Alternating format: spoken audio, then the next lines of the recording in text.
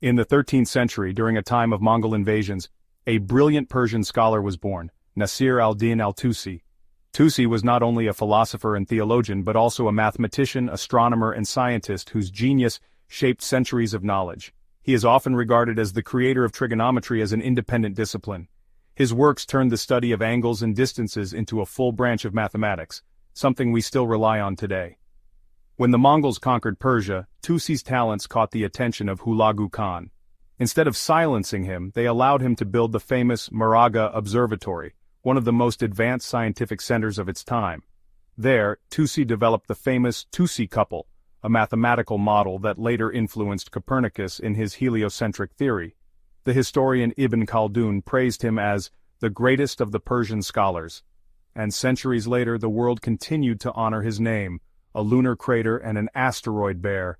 His name Iran celebrates his birthday as Engineers Day. Even Google created a doodle for his 812th birthday. From navigating the stars to founding new sciences, al-Tusi proved that even in times of chaos, knowledge can light the way forward. For more videos like this, don't forget to subscribe to our channel.